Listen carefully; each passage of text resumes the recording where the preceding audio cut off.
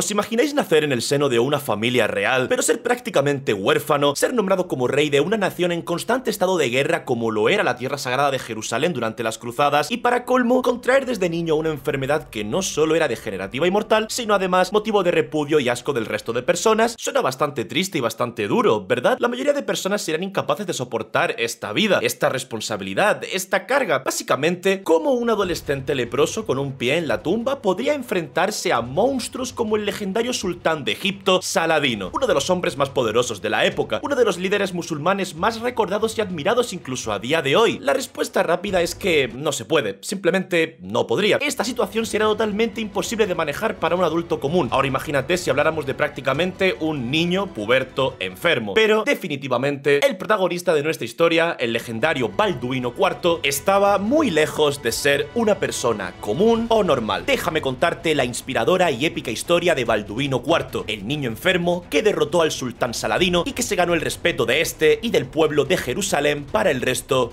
de su vida. Balduino IV nació como hijo de Amalarico I, el príncipe de Jerusalén. Desde que era un bebé, Balduino fue despojado de su madre y de su hermana, que fueron mandadas lejos por órdenes directas de la iglesia, que nunca acabó de aprobar la relación entre los padres de Balduino, básicamente porque se sospechaba que habían ciertos lazos sanguíneos no deseables entre ellos. Sí, justo eso, incestito. Que a ver, no es como que fueran hermanos o algo así. Al parecer se cree que compartían un tatarabuelo, pero igualmente eso de los lazos sanguíneos no gustaba mucho, así que por follaprimas Amalarico se quedó sin su esposa y por consecuencia Balduino sin madre. Balduino se crió como cualquier niño noble de la época, bastante común. A los 9 años, como era costumbre en estas familias reales, a Balduino se le asignó un tutor que le enseñaría todo lo necesario para ser un rey bien épico. En este caso fue el historiador Guillermo del Tiro, el cual honestamente debió ser una muy buena persona por algo que os voy a comentar enseguida. Todo era bastante normal hasta que Guillermo notó algo extraño con Balduino. Básicamente, notó que Balduino no se quejaba lo más mínimo cuando otros niños lo golpeaban o pellizcaban en su brazo derecho, pero no era como si Balduino se estuviera haciendo el duro o algo así, era más bien como si Balduino no sintiera absolutamente nada en el brazo. Con obvia preocupación, Guillermo consiguió a unos médicos árabes de muy alto nivel para que diagnosticaran al joven heredero. Lo jodido llegó cuando estos médicos comenzaron a determinar que la enfermedad que podía tener Balduino era lepra. Los médicos se cuidaron mucho de no afirmar totalmente que se trataba de lepra, porque de darse el caso, y si la información se filtraba, obligarían por ley a Balduino IV a unirse a la Orden de San Lázaro, que en pocas palabras eran caballeros leprosos. Y es que hay que poner un poco de contexto sobre la lepra para entenderlo mejor. A día de hoy, la lepra es extremadamente fácil de curar gracias a los antibióticos. Literalmente, los antibióticos papean la lepra sin despeinarse. Pueden estar haciéndose una paja, un café y jugando al LOL mientras la lepra muere solo por estar cerca de los antibióticos. Incluso a nivel de transmisión, una vez comienza un tratamiento de antibióticos, la lepra deja hasta de ser contagiosa. Igualmente, contagiar lepra es muy difícil. Deberías pasar hasta meses con contacto estrecho cercano a una persona con lepra para contagiarte. El punto es que, como podréis imaginar, hace 900 años las cosas eran un poco más complicadas en cuanto a este asunto. La lepra no tenía cura y además se consideraba que todo aquel que contrajera lepra había sido castigado por Dios. Era una suerte de castigo divino que se daba...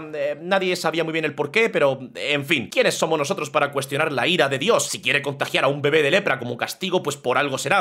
Algo habrá hecho el puto bebé de los cojones. Volviendo a la historia, Guillermo de Tiro ocultó todo lo que pudo toda esta información junto a los médicos para proteger el futuro de Balduino y que así pudiera llegar a rey. Quizás podéis pensar que fue una mala decisión. Después de todo, el tener por rey a una persona enferma puede dar más problemas que beneficios. La nación puede ser vista como débil debido a tener a un líder con enfermedad mortal degenerativa, y esto puede ser aprovechado por enemigos oportunistas. En cualquier caso, Guillermo y los médicos protegieron a Balduino y la verdad, al final acabó siendo una buena decisión. Por suerte, la enfermedad aún no le estaba quitando movilidad en el cuerpo y además no tenía rasgos visibles de la enfermedad en su piel por aquel momento, así que fue fácil ocultarlo en realidad. Además, ayudaba mucho que Balduino le hiciera frente a la enfermedad con valor, sin quejarse demasiado, simplemente aceptando su condición. Cuando Balduino solo tenía 13 años, fue nombrado como rey debido a que su padre había muerto, pero como en Jerusalén no eras mayor de edad hasta los 15 años, durante esos 2 años restantes tuvo un regente que se encargó de todo hasta que Balduino tuviera la mayoría de edad. Raimundo de Trípoli se llamaba. Una vez que Balduino asumió su cargo con todas las funciones, como era de esperarse, tuvo mucha desconfianza por parte de las personas de su entorno, y no se les podía culpar. Por lo pronto, a ojos de todos, Balduino no era más que un pobre diablo que, aparte de ser muy joven, tenía lepra, y con ello se creía que incluso sería incapaz de dejar descendencia, y este tipo de cosas pues preocupaban mucho a las personas de la época. Lo gracioso es que Balduino no perdió el tiempo. El puto niño tenía ganas de mambo y nada más pillar las riendas del reino, comenzó a organizar un ataque a Egipto. Balduino no era mucho de perder el tiempo. Supongo que cuando tienes una enfermedad como la lepra, tiempo precisamente no es lo que te sobra. El caso es que un familiar suyo, Felipe de Flandes, estaba poniendo muchos problemas a esto y no paraba de retrasar esta idea de atacar, sobre todo por no estar conforme con que Balduino fuera el rey. Felipe, luego de que Balduino rechazara todas sus peticiones y llantos varios, así como el meme del gigachat y el cook llorón, se fue a apoyar al Principado de Antioquía, llevando con él a muchísimos hombres de armas y dejando Jerusalén muy debilitada. Como si de una putísima película se tratara, paralelo a esto, Saladino organizó un ataque a Jerusalén con 26.000 hombres. Hay que decirlo todo, la situación estaba bastante, pero que bastante jodida. Balduino, al enterarse de este próximo ataque, hizo un llamamiento para que todos los ciudadanos de Jerusalén agarraran sus armas en defensa del reino. Balduino tenía apenas 450 caballeros, de los cuales 80 eran caballeros templarios. Reclutando personas al último momento por Jerusalén, lograron agregar 4.000 soldados a sus filas, sin entrenamiento militar, pero bueno, con muchas ganas de defender su tierra. Saladino, que obviamente subestimaba las capacidades de Balduino, pensó que el rey leproso se había escondido en Ascalón por miedo, por lo que cometió un error, que fue permitir a parte de su ejército romper la formación y, en pocas palabras, dejarlos divertirse. De ese modo comenzaron a atacar y saquear poblados como locos, como pollos sin cabeza, como totales bárbaros. Balduino aprovechó este descuido y con sus tropas logró destrozar la fuerza de bloqueo que había instaurado Saladino, y gracias a la astucia y a lo extremadamente desorganizadas que estaban las tropas musulmanas, Balduino comenzó a ganar muchísimo terreno. En medio de la batalla, Balduino, sus nobles y su ejército hicieron una pausa para rezar ante la sagrada reliquia, mientras los musulmanes intentaban reorganizarse sin éxito. Balduino, luego de cubrir con vendajes sus llagas provocadas por la lepra, desenvainó su espada con su único brazo útil, el izquierdo, y a lomos de su caballo lideró a la cabeza la carga contra los egipcios. Fue un ataque frontal, directo y devastador. La guardia real de Saladino estaba siendo masacrada, pero aún así lograron proteger a su líder con el costo de sus vidas, ganando el tiempo suficiente como para que Saladino pudiera escapar a lomos de un camello a duras penas, pero con prácticamente todo su ejército reducido a cenizas. Saladino sobrevivió a este contraataque de puro milagro, por suerte. Balduino persiguió hasta el anochecer a Saladino, que no podía hacer más que huir con el rabo entre las piernas. Más del 90% del ejército de Saladino fue pulverizado, y esto dejaría una cicatriz en el corazón de Saladino que jamás sería olvidada. Ese hombre, joven, de tan solo 16 años, leproso y que creía débil y cobarde, resultó ser el hombre más fuerte que jamás había conocido. Ya no era Balduino el leproso, sino Balduino el Santo. Ese día, Balduino no solo se ganó el respeto y admiración total de su pueblo, que lo subestimaba por su condición, sino también del poderoso sultán Saladino, el cual a partir de ese día vio a Balduino como un igual y como un más que digno oponente. A Balduino le gustaba mucho la historia y amargamente pensó que nunca formaría parte de ella. Por eso, a día de hoy, podemos recordar su valor y sus hazañas, porque un hombre solo muere cuando es olvidado. Porque puede que una enfermedad arrasara con su cuerpo, pero nunca arrasó con Jerusalén. Aunque bueno, luego los sucesores se cagaron encima y perdieron todo, pero ese es otro tema. No nos desviemos, que está quedando muy bonito. Tiempo después hubo un round 2 que obviamente Saladino ya no se podía permitir perder y fue con todo. Balduino ya estaba cada vez más debilitado, pero a pesar de todo pudo repeler de nuevo las fuerzas de Saladino, aunque para este momento el regente era Guido de Lusignan, el cuñado de Balduino, por lo que el mérito está dividido. El sultán tuvo que admitir que Balduino IV era un hombre totalmente fuera de lo común, alguien totalmente a temer. Lamentablemente, todo tiene un final. Balduino, ya totalmente consciente de sus limitaciones, decidió ofrecer su trono, pero en honor al increíble y casi milagroso liderazgo que había tenido con el reino de Jerusalén, su abdicación fue rechazada por los nobles, que ya lo consideraban como un más que digno rey. Al final, luego de unos años, se enfermó de fiebre y, temiendo que fuera su final, nombró regente a su cuñado Guido de Lusignan. Como ya comenté antes, a la temprana edad de 24 años, la enfermedad finalmente pudo con Balduino. Para estas alturas, apenas podía mover su cuerpo y su piel ya presentaba síntomas fatales de lepra, sin contar que, según se dice, se le llegó hasta a caer la nariz para estos momentos, síntoma que te puede dar la lepra cuando ya es, evidentemente, demasiado tarde para ti. Aquel poderoso hombre que, a pesar de sus limitaciones, hizo temblar al sultán más poderoso de la época y que mantuvo a Jerusalén como la tierra santa intocable, se terminó por ir. Él, luego de obtener su victoria, sintió que viviría por 100 años, pero ni siquiera pudo llegar a los 30. Un trágico final anunciado para este poderoso rey, pero a pesar de todo, sus hazañas siempre serán recordadas y su valor, a pesar de las dificultades, son imborrables de la historia. Balduino pensaba que no formaría parte de la historia y a día de hoy, 900 años después, seguimos relatando y contando sus nobles y heroicas hazañas. Balduino IV nos demuestra que definitivamente la realidad supera a la ficción. Y hablando de ficción, como fun fact, se cree que la famosa máscara de plata que llevaba Balduino en sus representaciones nunca existió y nunca llevó nada parecido. Se dice que es simplemente una creencia popular o una dramatización del cine y de las adaptaciones más centradas al entretenimiento, pero bueno, en el canon de mi cabeza siempre llevó el casco de plata. Joder, es que queda muy épico.